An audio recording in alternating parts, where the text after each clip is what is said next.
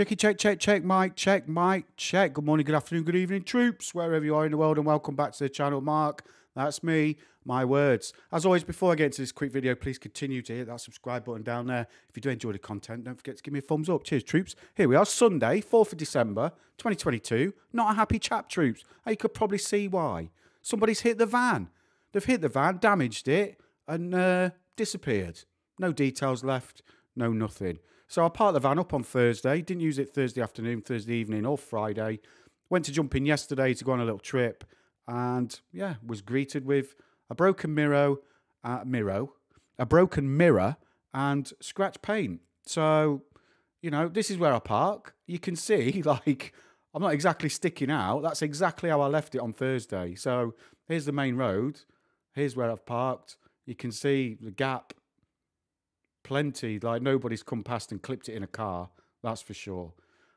Which leads me to believe either somebody's kicked it off on purpose, or what I think has happened is a cyclist has hit it, or somebody on one of these e-scooters, because I see people bombing up and down this road in this little gap here on those electric scooters. So maybe somebody's had a drink, I don't know, not seen the van. How you can't see it, I'm not so sure.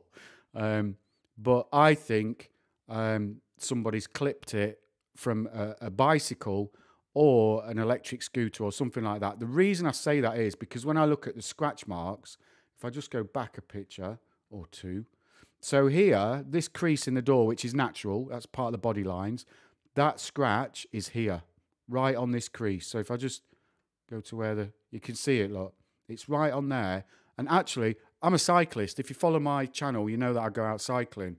And when I do the measurements, that is about the height of handlebars for a bike or a scooter. And I think that's what's happened. I think somebody has been bombing up the road here, either on an electric scooter or a bike.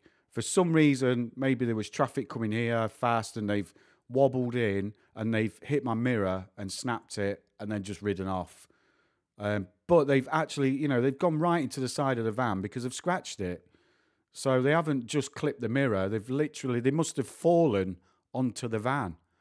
That's what I'm seeing anyway. So the police have been out. They took some pictures. There's no cameras around there apparently. This building here is a school. So they said that they'll check if they've got any cameras. They'll check the other buildings across the road, but they don't think there's any cameras covering this part of town, which is bad because if I'd parked it here, there's cameras up here that would have seen what happened. But there's no space up there. My flat is literally opposite side of the road to where this car is. So, you know, I try to park there as often as possible so I can keep an eye on it. But yeah, so I filled out the insurance claim form. They're going to get back to me. I've done it all online. So, you know, I'm just going to have to wait and see what they say, troops. Hopefully it's covered. I did think about sending this to Marek, who's the detailer that I use, to see if it could be polished out. But it's so deep, like it's gone right into the primer. So it needs respraying for sure. So I'm just hoping it's covered by insurance, because if it isn't, you know, I'm going to have to pay out of pocket. And even if it is, you know, does that mean I'm going to end up with a bloody excess premium next year for something that is not my fault, you know? Anyway, that's it, troops. Just wanted to share that with you. So I'll update you on the progress on this. It'll be a bit of content for the channel, won't it? But for the time being, it's held on with parcel tape. You've all seen it. You know, I'm not the first person to have a wing mirror clipped. It's just taped on at the moment. So I'm hoping it lasts. Until I can get it into the garage. They did say on the insurance, they give you an option because they know you, when you put it's very clever, when you put all your details in online, it brings up your policy and then it brings up their list of approved repair centres. And one of them is the place where I bought the van from. So I've chosen that because they know me. I take it there for servicing and all that sort of stuff. They know that the paintwork's been coated, so they'll have to be careful, you know, with that. They'll have to take that into consideration if they're going to repair it. So, you know, it's going to be a trip over to them, see what they say, see how long it's going to take. you know, see if there's an excess that I have to pay or if it's even covered at all. If it isn't covered, I'm going to go the route of fixing this myself, buying the part that's broken, fixing that myself, and then getting Marek to touch up the scratch, which won't be ideal.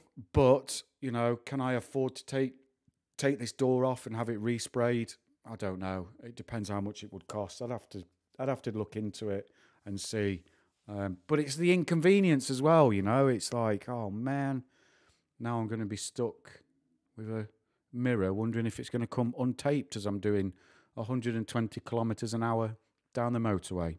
Anyway, troops, that's it. That's my Sunday. So I'm going to get ready now for the football. England are playing tonight, playing Senegal in the last 16 of the World Cup. So really looking forward to that. The game before that is Poland-France.